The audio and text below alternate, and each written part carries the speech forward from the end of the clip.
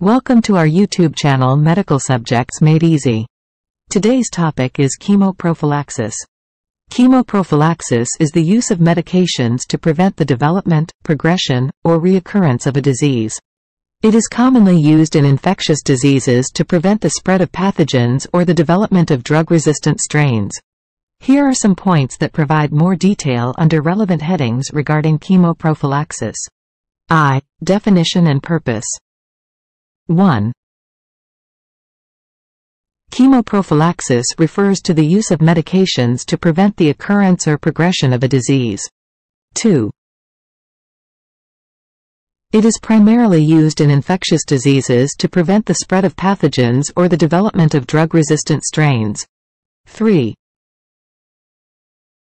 The purpose of chemoprophylaxis is to reduce the risk of infection in individuals who are at high risk, either due to exposure or susceptibility to a particular disease.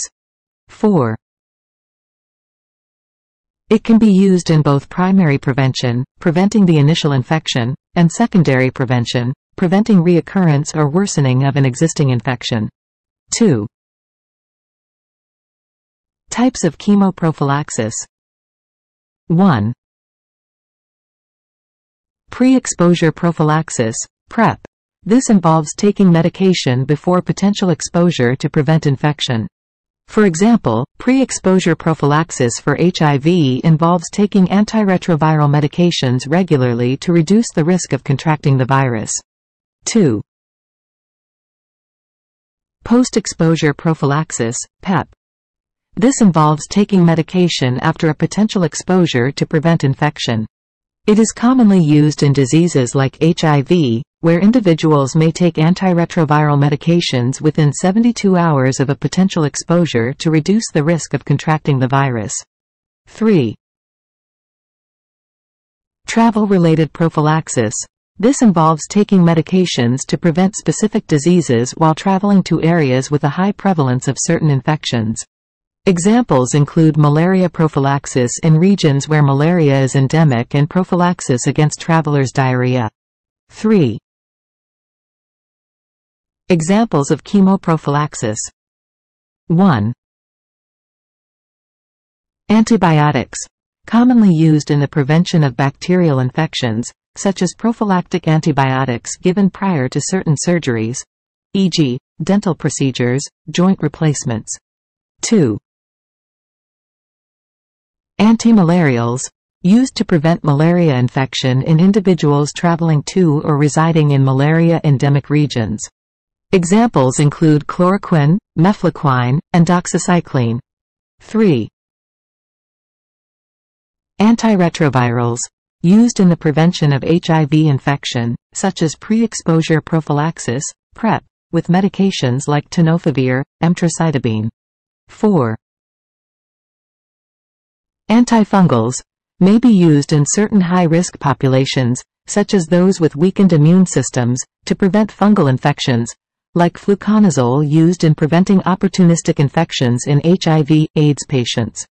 5.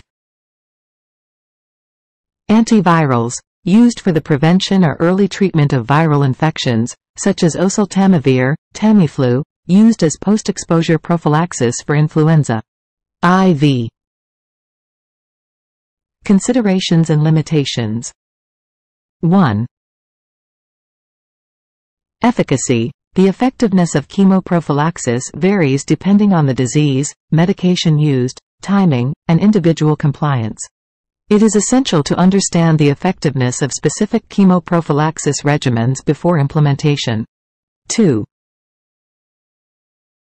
Side effects.